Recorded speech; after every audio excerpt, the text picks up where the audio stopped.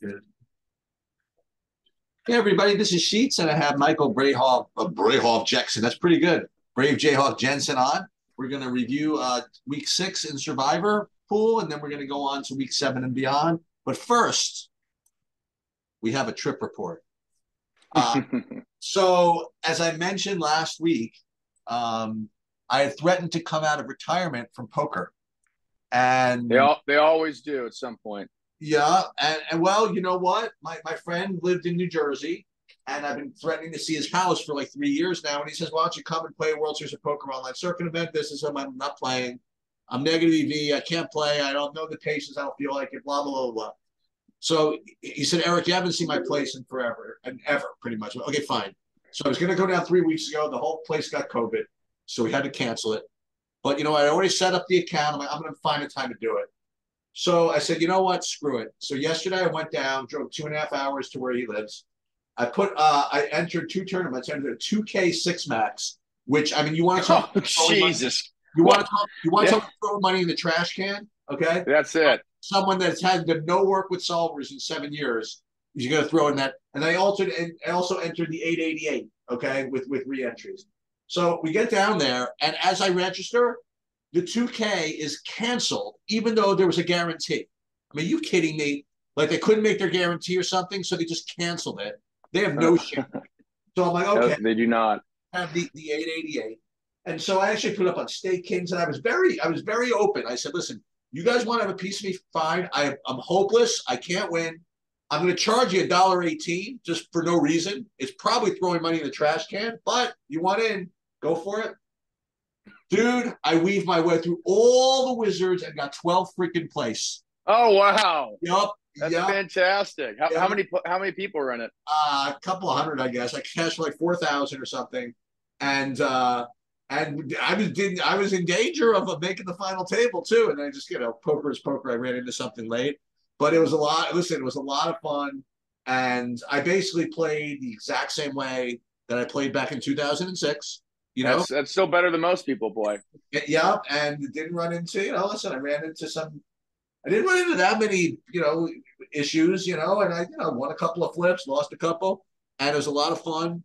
And I got back at 4 in the morning, reminding me of what it was all used to be like to play online. Yeah, yeah. And so there was that, and back into retirement. Okay. Um, and we're gonna get to Survivor Pool stuff. So let me just kind of review last week. I Um, do want to mention I'm not really active, not very active on there anymore. But a few months ago, I had my 20th birthday on 2+2 forums. oh, very That's nice. that's a pretty small group, I assume Very that's been nice. on there 20 years. So, as you guys recall, hopefully from last week, we talked about our particular pool. So, Michael is really deep in his hypothetical survivor pool, which we'll talk about. And I have entries in three pools. I was in the Circa pool. I was in this pool with a zillion people in it that had going to double picks in week 9, and then a regular single pick pool. Now, with respect to Circa, as you guys might remember, I was back and forth. We were back and forth between playing the Rams or playing Miami, and we thought there were kind of like pros and cons with both. I knew we were going to end up when we talked about this, and we did actually go with the Miami over there. It definitely restrains us for some decisions in the future, and we definitely thought about it, but we just kind of opted for that route. In the double pick pool, we went Rams on both entries because we knew we wouldn't need them in the future. And the single pick pool, we went Rams on both entries as well. So it was weird. So we went all four Rams except for in Circa, where we were rooting against them, sort of. Yeah, so it was a weird route, if you want to know the truth. The real tragedy. I mean, this is what Survivor Pool is like. I mean, but neither of the games were really well. I should say the Miami was sort of in doubt for like a few minutes. I guess they were down 14-0, and you blinked and they And were up. that was, yeah. They were up 28-14. But 25% of pools across the board have Buffalo. Okay, and I really hope that they go to church or whatever it is that they do to not only play Buffalo in the first place, but to get away with it the way they did against the Giants stalling out on the 1 yard line twice, once at halftime, and second with the holding call and the non-holding call. Buffalo, with it was desperately trying to knock them out of Survivor.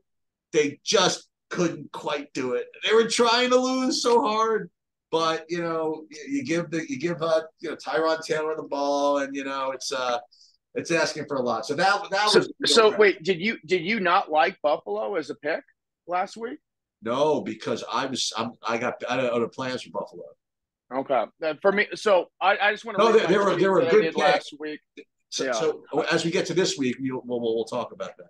So my hypothetical what were you plan, looking at last week? I tweeted, take Buffalo if you have them.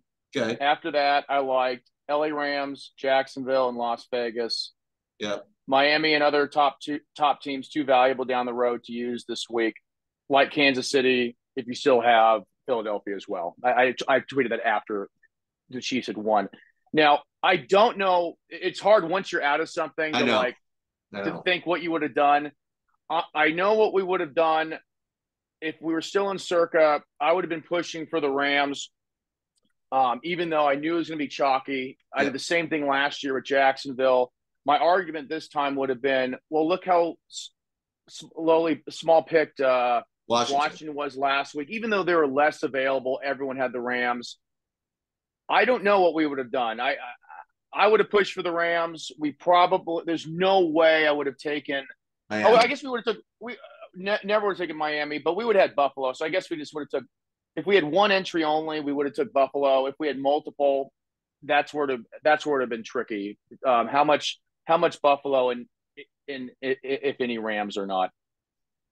All right, so this is the deal. Okay, so I have Survivor Grid up, and one thing that you'll notice, I guess starting now, but as we get towards the end of the year, is you might recall when I first started ranking these guys by Survivor Grid's EV, like the top team would be like 1.05, 1.04, 1.06, whatever. And you're starting to see these teams with like 1.4, 1.38. And the reason for that is because as these top teams get used, their popularity becomes so low, their availability comes so low, that you get a team that's a big favorite to win that nobody can play. That's when the EV kind of like jumps through the roof, and that's when you save teams like that. You can kind of lay hammer on people, and it's listen. These are precious bullets you have, so you have to really figure out when to drop them on people. Like as I mentioned last week, we faded both Detroit and Miami last week in my double pick pools so that we can have them available to pound on people, and they were like 80% owned. Which is perfect. Even though they won, okay, obviously it'd be better if they lost, but good, let them win. Now we have these leverage plays that we can kind of drop on people. So cutting right to it, right? You see all these teams that have like this high EV, and that's because they're not really they're a combination of good ownership, of low ownership and high better plays later. Yeah. High probability to win right now. That's why their EV is high. But they, some of them also have, obviously can use later. So I'm just going to get right to it. This week, you might wonder, you have Seattle playing Arizona. Why is there implied EV? Like, where are they? Did they miss them on the list somehow? Why is Seattle? Oh my God, there must be like a glitch. Why are they only 0.87? Because they're going to be pounded, okay? And we talked about this since week 1, okay? We talked about this being the week that you can do some damage. Now, again, that doesn't mean they're going to lose, right? But when you got a team like this at 60% ownership, there are very few opportunities to get like a lot of leverage on the field. And this week is one of them. And this is one of the reasons why we saved Buffalo, so that we can go after these people this week. If you have Seattle, big favorite, but they're going to be really, really popular. Hopefully you get a team that you can go after these people with, and we fortunately saved Buffalo for the spot in Circa, and that's what we are going to do. So for us, Circa is very, very easy. As far as, well, okay, I guess we'll wait about the double pick pools and we'll get you some of your opinions on some of these kind of top teams. Starting with Seattle, this is a good example. I saw another article amongst infinity more of these to come on, can we really trust the fourth down bot? Can we really trust the math behind whether you should go for it or not? I mean, obviously, yes, but everyone's going to have their reasons why not. You can tell someone 2 + 2 is 4, essentially, and someone's going to argue with it. And what you see here in Seattle, I'm not saying I would never ever take Seattle, but it's clearly with these pick percentage with this pick percentage combined with their win equity, it is a losing proposition play for this week alone. And it's really, it's also a team that you could very easily need later in the season. And a lot of people are still going to take it because they're going to sort by win percentage, which is a fine way to start. And they're more concerned with advancing rather than positioning themselves well for the latter weeks. And that's where the mistake is right there. You have to make it to those latter weeks to have a chance. If you advance with Seattle, there's not going to be any carnage from this week that could help improve your situation to get down to smaller numbers in the pool where you can win this thing. You got to lay out. Seattle is an absolute layoff this week. Yeah. If they were like 14-point favorites, the EV could say 0.85, I would be all in on Seattle. For me, like if they're that likely to win, I don't even care. But they're going to lose. What percentage of the time are they going to lose? 25% of the time? Yeah. I'm going to take that 25% and hope it works out. Yep. So this is and this is one of those spots. You're just gonna have to try it. And I mean, there's a nice little spot. You can use Seattle in like week 10, for example, like if you wanted to. Yeah, Seattle is definitely a team that you can very well might need. And again, you look at their outlook, and it's like, well, yeah, there's only a couple green spots. Yeah, that's true, but look through what you're going to have left when you get to week 10. Right. When you get to week 17. And for those that say, well, that's so far out there, I don't like looking that far out. I'm not telling you have to pick Seattle there. You want to have a list of viable options. And Seattle being a home game against Pittsburgh, who could very well be completely out of the playoff picture, is a really nice option to have to take at the end of the season in week 17. And then also right there in week 18, Arizona, there's no way they're making the playoffs. The spread might be the week 18 spreads. They don't count for anything. If Seattle's playing for a playoff spot and they're in week 18, they are going to be very large favorites. They just are. Arizona might be competing for the number 1 overall pick. Seattle might need to win to get in. With 2 spots available for Seattle at the end of the season, I'm not calling it a save. I call this more of a fade because so many people, but with the insurance of that little extra, this is a team I can actually need at the end of the season too. Yeah. So let's say that you had, if you don't want to play Seattle, which you don't, let's say, why don't you rank these other teams with respect to, let's just say you have them available, because I don't know who people have available. Yeah. So we have San Francisco available, but because of what we did, we're going to need them in Thanksgiving. We already burned Miami. We already burned Detroit. We already burned Dallas. You know what I mean? Regardless of what the pool type is, San Francisco is a complete save for this week. Yeah. With their 7-point favorite, you got to be dropping to the 2s, 3s, and I mean, I'd rather take a pick 'em over them.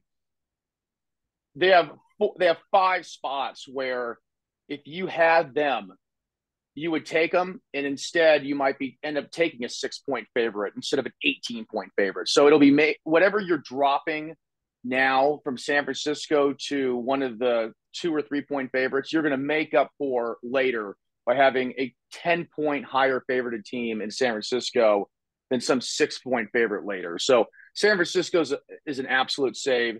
Kansas City, it's just another waste. You need them for the 15-16 combo week, regardless of pool type. So that leaves Buffalo.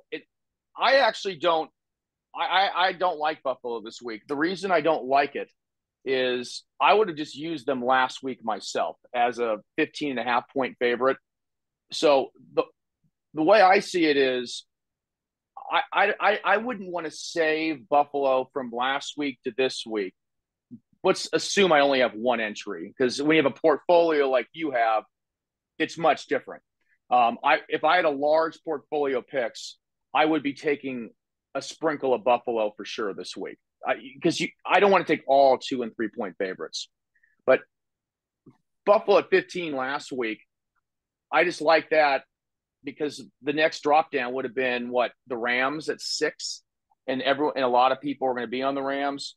I would rather drop in week 7 to a 3 point favorite and took Buffalo last week. And if you still have Buffalo, look, week 11, there's some good choices in week 11, but week 17 for Buffalo is certainly an attractive proposition. And you never know. Week 18 might be fantastic too. What if Miami's, frozen in the 3 seed or something? So the issue is, right? So we talked about this with these 3 specific teams, right? Every week they look good, right? Mm-hmm. because they're good teams, right? And in week 17, if you do not have, no one's going to have San Francisco left. If you don't have Buffalo or Philly, and most people want to have Philly because they'll have used them in 16, it's not that it's a big drop. You're going to be on a big group. For week 17, you're looking at being on a large group of Cleveland, Jacksonville, and the third best pick is the Rams. And I mean, no one's going to have Kansas City left. So the top 3 picks outside the top tier teams in 17 are Cleveland, Jacksonville, and the Rams. So if you use Buffalo somewhere else, you need to make sure that you have at least one of those teams. Yeah, more so Jacksonville. Cleveland is going to be crushed. They're going to be picked in 9 and 15 as well. Yeah. The Rams are going to be picked. Well, we'll get to that, but they were picked a lot last week, and they're going to be picked. Look at their run now. The Rams, all of a sudden, out of nowhere, they have a really nice 3-week run of 15, 16, 17. And again, week 18, you never know. They'll play at San Francisco, but if San Francisco is locked into the 1 seed and the Rams need to win, the Rams are a possible playoff team. It's not that you're saving them for the end. It's that it's nice to have options, to have a team available for multiple weeks in a stretch. Okay, so if you want to save Buffalo, that's great. If you want to save San Francisco, that's great.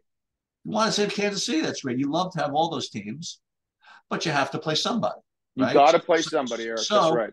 And if we don't want to play Seattle, then we have just a couple of options. So first of all, I'm going to look at Cleveland, and they, as we mentioned before, they are very usable in the future.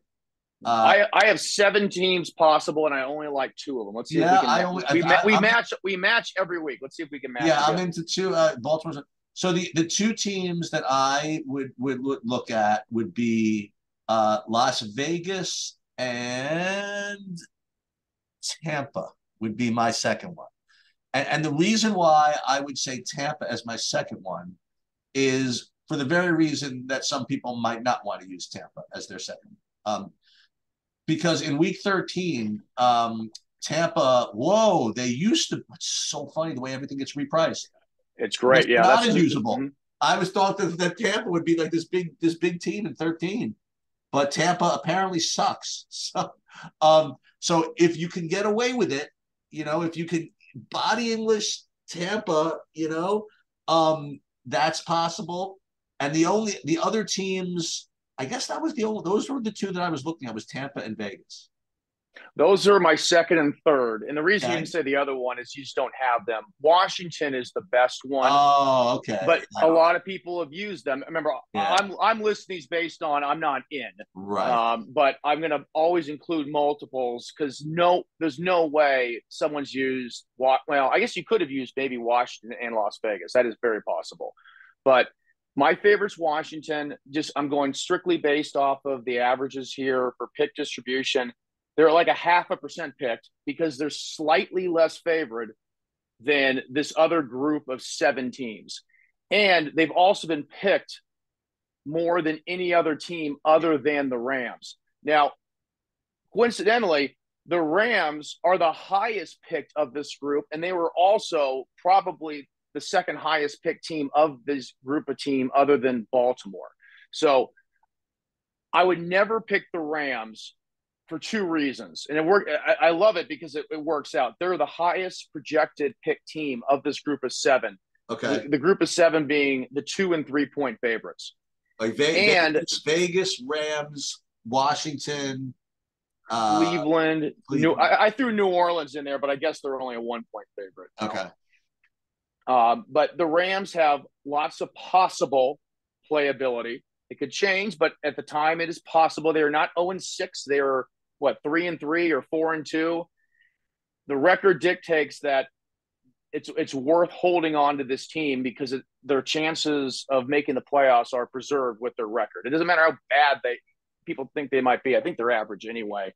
So Tampa Bay, a lot less playability, and they have smaller ownership than the Rams and slightly less than Las Vegas. Las Vegas I had as my third. It just really depends who you have in weeks 9 and 10 available. Because if you used a bunch of Detroit and Miami, you probably need to have Las Vegas available for those weeks. If you have your Miami and you have your Detroit, you can play Las Vegas here. And I think Washington's automatic because I think in a perfect scenario situation, you have Seattle losing and Buffalo losing. I know it's not going to happen, but if it does happen, I want to be on the least owned team of that next group. When I drop down, I like to drop within that next group. And you have to drop off the Rams to do that. It could work out a little bit differently, but when people tend to drop, they're going to pick the next highest favorite. And sometimes the win percentage is so similar, but you'll have 2 teams that are completely worthless and unusable. And one's like a 3.5 point favorite, and one's a 2.5 point favorite, and one will be like 5% owned and one will be 1. Well, you have to take the 1% owned team. You're sacrificing a couple percentage points, but in the perfect scenario, I want to scoop this thing. I don't need it to be. I assume this is math backed. I'm going to give up that little bit of win percentage for the perfect scenario of my team winning and the other 3 team losing. The other 3 being Seattle, Buffalo, and the Rams. Yeah. The next big spot that people are going to deal with. So Seattle this week, and the next big spot that's going to be coming is next week. So in week 8, you have, I'm going to get this right, the Chargers, right? That's LAC. They're not the Clippers. Yep. Right? They're the Chargers against a Justin Fields-less Chicago team with basically 100% availability for the Chargers. Yeah. You have other teams that are favored around here, but all of them have been used. They're the same team, and they're teams you might want to save for later, right? Yeah. And that's why when I look at this, I'm crossing out Miami. If I make it this far, I just want to keep going with them. I want to hold them. You're looking at week 15, week 14. If Tannehill's out, I mean they're going to be 2 touchdown favorites against the Malik team in week 14. I want to hold Miami. I want to hold Kansas City next week. I'm not going to get through week 6 and 7 without using Buffalo to use them at 8. I mean, at that point, you got to at least save them for the 10-11 combo week. And that's where if you didn't use Baltimore just kind of like drops into your lap a little bit. Baltimore is in one of our entries in one of our pools. We basically saved Baltimore for this. It worked out pretty well. Yeah. I feel less dumb. I really actually wanted to take Washington and Baltimore in week 1. I just couldn't do it. I just couldn't do it. But if I got through, it ended up working out well. I mean, you won Washington 2 weeks ago. Well, I played them and lost, but Baltimore would have been really nice here because the other teams around them are more valuable. Miami, Kansas City, Buffalo, Detroit, more valuable. San Francisco, Washington, Philadelphia, Dallas more valuable. So Baltimore is really the only team I would personally want to play next week outside of the Chargers. Now, I like to keep flipping and flopping. I think last week I said I'm going to be all in on I would be all in on the Chargers in week 8. I'm leaning more toward now. If I had Baltimore, I would definitely take Baltimore and then fade / save the Chargers for week 13, 14, 17. Because week 17, it can get pretty dicey if you don't have those upper echelon teams. The Chargers could Denver's season's probably going to be over. That's going to be a much superior pick to Jacksonville or Cleveland. And I can't remember the third one we talked about earlier for week 17, but you're going to be dropped Jacksonville, Cleveland, and Philly. But no, I mean the ones that most people are going to have are the Rams, I guess. Right. But so now I like save the Chargers next week. But I mean, if Chicago drops an egg and the Bears drop an egg again, and the Chargers are 13-point favorites, I'm probably just going to change my mind again, and I would just go all in on the Chargers. I just go all in on the Chargers, and Baltimore is a fine team to have. They're not great because they have a big gap at the end of the season where there's no way you're ever using them. 15, 16, 17 is unplayable, but you can still use them in 14 or a couple against Seattle or Cleveland, I guess. So we have one entry where we intentionally use the Chargers like earlier so that we wouldn't even have to make this decision in 8. But what's happened now is we're now reduced in that pool to make this type of decision. Right? You're looking at 8 here. Like we'll have Miami available. We certainly could play them if we feel like it. But if we don't play them, then we like really are like talking about stuff like Houston.